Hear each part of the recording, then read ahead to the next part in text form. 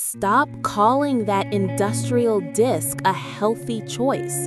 When you bite into an ultra-processed fake meat patty, you aren't eating vegetables. You are eating a chemistry experiment of seed oils and protein isolates.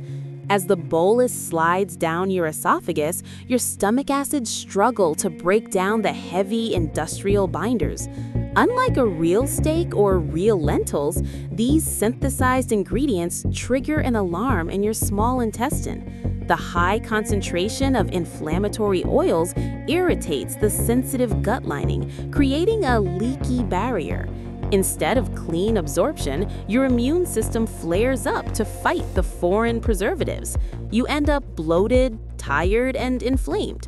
Stop eating science experiments. If you want plants, eat a salad. If you want protein, eat real food.